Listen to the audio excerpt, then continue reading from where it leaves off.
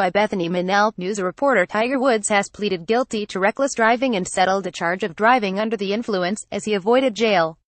The 41-year-old golfer was arrested earlier this year after being found by police asleep behind the wheel of his damaged Mercedes, with his engine still running. Video golf star slumped in chair after arrest in August. His lawyer indicated he would plead not guilty to driving under the influence DUI, but would agree to plead guilty to the lesser charge of reckless driving and enter a rehabilitation program.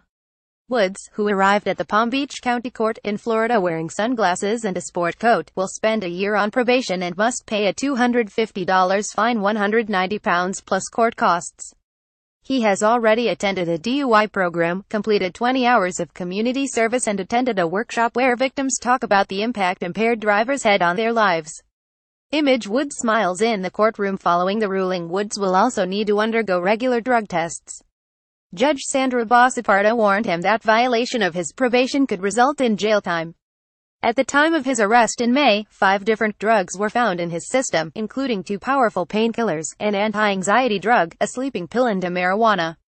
A blood test found no alcohol in his body. Video footage released by police at the time of his arrest showed Woods slurring his alphabet during a roadside test and struggling with breath tests while in detention. The 14-time major champion later released a statement saying his condition had been caused by self-medicating to relieve pain from back surgery and insomnia. Tiger Woods' downfall of a golfing great. In 2009, Woods briefly went into hospital after crashing his SUV into a tree and a fire hydrant outside his then Windermere, Florida, home. Following the accident, and the breakdown of his marriage, he sought treatment for an addiction. Ranked as the 17th best-paid athlete in the world, Woods has not competed since February due to ongoing back problems. His last win was in August 2013.